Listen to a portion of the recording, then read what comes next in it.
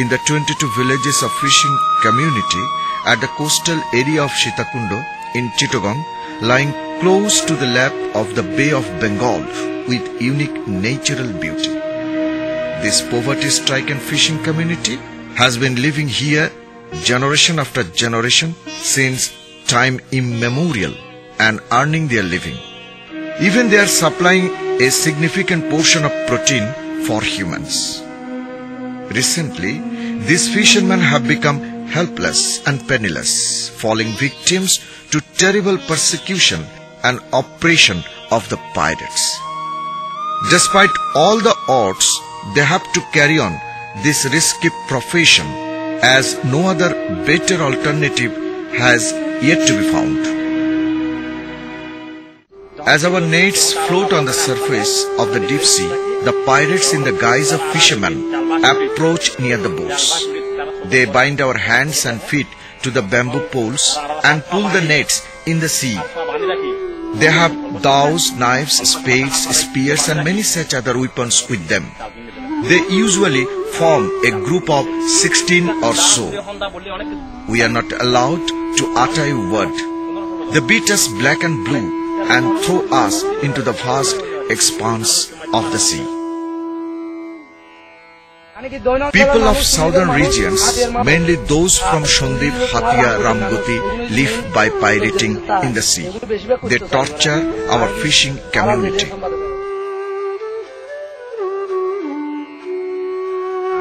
Out of my 27 nets, the pirates have snatched away 26, leaving only a mobile phone number during departure. Talking with them over phone, I have come to know that the phone number belongs to one Bushid dacoit of Urichor. I start for Shondip from Chittagong to call on that Bushid dacoit. Then I turned into almost mad. I became determined to take the profession of rickshaw pulling instead of fishing any longer. Let them plunder my property instead of killing us.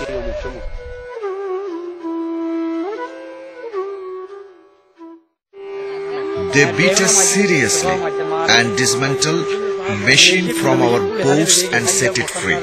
On the eve of their departure, they beat my father, other boatmen. My father was a very simple man. Being afraid, he jumped into the sea and could not rise up again.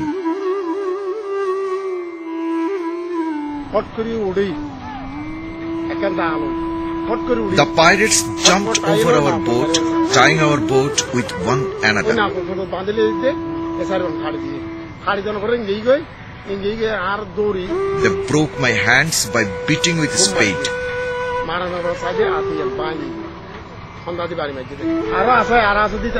We are 8 in number and some of us were sleeping. We had natives, monkeys and many other things.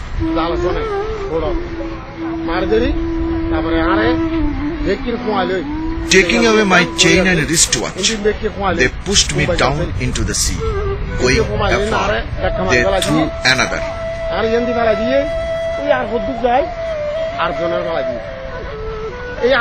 In this way, they threw 8 of us and fled away with our boats, nets and fish.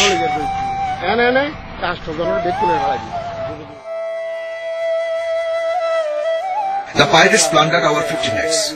The other 2 fishermen who were with us are also very poor and helpless. I had no way out and I am helpless now. My wife and children are lamenting piteously. Our sorrowful life will never be ended.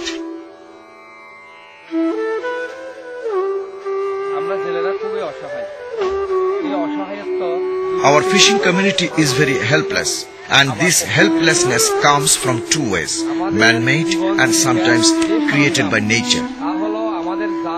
The materials of our living and earning are nets, boats, engines. When the pirates take away these things by beating us mercilessly, we turn in a fix and don't know what to do then. In our Chittagong, there is an Omorali market at Chaktai, and our fishing materials are available. A handful number of businessmen patronize those pirates. Looting our fishing materials, the pirates sell them to the shopkeepers at a high rate.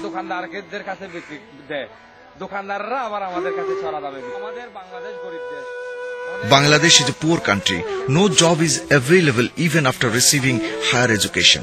We won't engage our children in this profession. Our only hope is to educate them properly and engage them to other fields of job.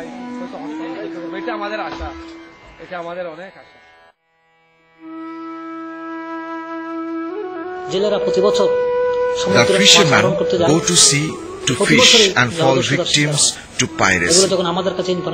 When the news of piracy comes to me, I, as chairman of the locality, raise it to the Law and Order Committee.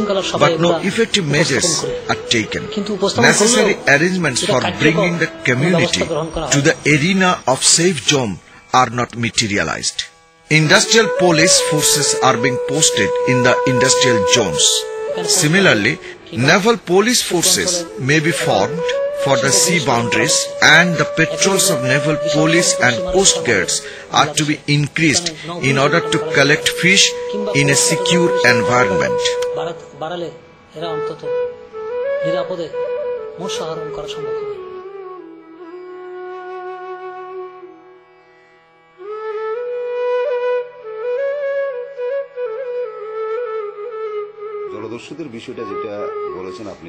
The incidents of piracy have elaborately been discussed in the monthly meetings of the district commissioner.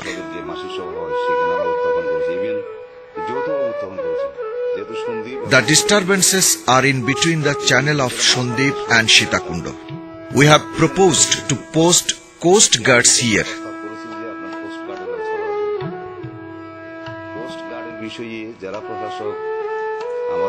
And the matter has already been reported to the Prime Minister and Home Minister as well through DC. But for the time being, we have asked for a special police patrol in the area.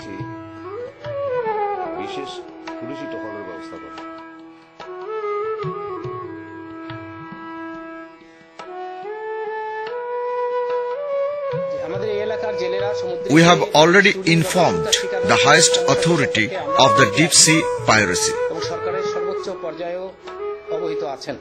The police have the shortage of petrol boats, and if we can supply the boats and post a coast guard team, we think this problem will be solved soon.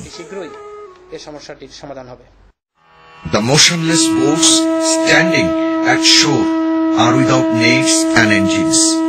The fishermen are at a loss, having lost everything at the hands of the pirates. They will again set sails in the deep sea with the fishing nets and engines borrowed at an exorbitant rate of interest. Being further assailed by the pirates, some of them will get back home in a state of utter destitution, losing all their nets and engines, and some of them will lose themselves in the sea for good. Despite the repeated assurances given to them by the administration, the hooliganism of the pirates is yet to be stopped. Neither was it possible to rescue the fishermen from the verge of utter destruction. As no effective measures were taken to resist piracy, safe fishing in deep sea for the sake of fishermen's livelihood could not be ensured.